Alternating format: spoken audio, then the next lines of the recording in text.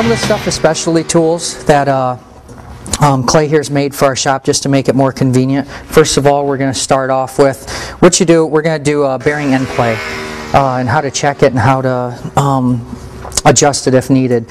So in this particular case, like I said, everything we're doing in this class is going to be your V-twin custom Harley Davidson style parts and components or so on. So in this particular wheel that we're doing, it uses a 3/4 inch axle. So what Clay's done is he's just welded up an axle to this piece of angle so that we could stick it in the vise here.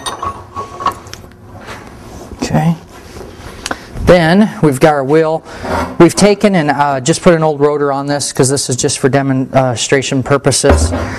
And in this one here, the bearings are out of it on both sides. So we'll go ahead and slip one on here. Now the seals are out, and the big point we need to make on this is, if you guys notice here, there's no grease, okay? That's a specification by Harley in the industry. As I'm going through this tonight, you'll see where I'm using the manual. You do your checking with no grease in it. That's really important, okay? So you want to clean it out as thoroughly as possible. This is obviously all disassembled. This is what your center spacer looks like in here. Okay. All right, and then we have some spacers. We got enough here. So what we're doing here is we're just going to torque this up. Like I said, Clay's already made this with a spacer in here so we could torque it down. This is nothing important. It's just a generic spacer.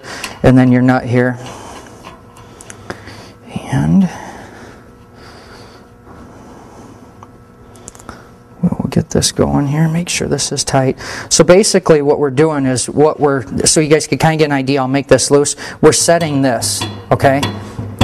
This is really important. On these on cheaper wheels, brand new, another thing we'll be talking about, the spokes can be loose right from the manufacturer, and this bearing end play can, it's usually tighter than being too loose. Okay, so what happens is, as you torque your wheel down, if this space isn't set correctly, it actually is locking the bearings. Will the vehicle roll? You ever had a bike that just seems to really push hard? That's what this is that usually the bearings are too tight, not necessarily just rusty. So as we go here, take our torque wrench. Per the manual for this particular wheel, it torques 50 to 55 foot-pounds. Okay. Now here's the trick of this. Okay. This is as the mechanic of this, as you're tightening this down, you spin the wheel a little bit, and you're going to torque it. Okay. If there is zero clearance, the wheel will literally stop. Okay. So we're torqued here, and this still spins freely. Okay. You guys follow what I'm saying here about it being too tight. You can kind of feels pretty good and tight. So now the next step here is we're going to take a dial indicator. Okay. This is a tool here, this magnetic base and dial indicator. You can get a shot of the face here. So what we're doing, now that we have this torqued and this on here, we're going to see where we're at here on the face. And for the specification from Harley out of the manual here is 2 to 6 thousandths. Okay, in the field here we like 2 thousandths on new wheels and 4 thousandths on used wheels and bearings. That's the spec where it'll fall into place. Okay, if you have too much clearance, 6 thousandths is the max.